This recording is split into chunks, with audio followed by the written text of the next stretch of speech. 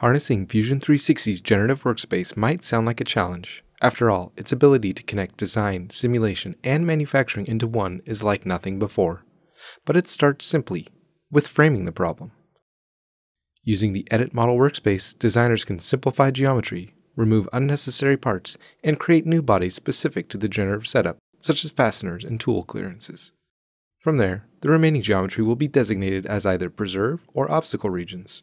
Then, load cases representing the real-world loading conditions and materials are defined, and used to weigh the results against an objective to lightweight or create the stiffest part possible. From there, the manufacturing constraints are defined. Will you use a 5-axis, a 3-axis, or additive manufacturing process, or other? These definitions will account for how you take that digital model into a tangible asset. With that, Fusion 360 is armed with all the information needed to generate hundreds of optimized solutions. Blink and you'll miss these simple steps. All this and more in Fusion 360.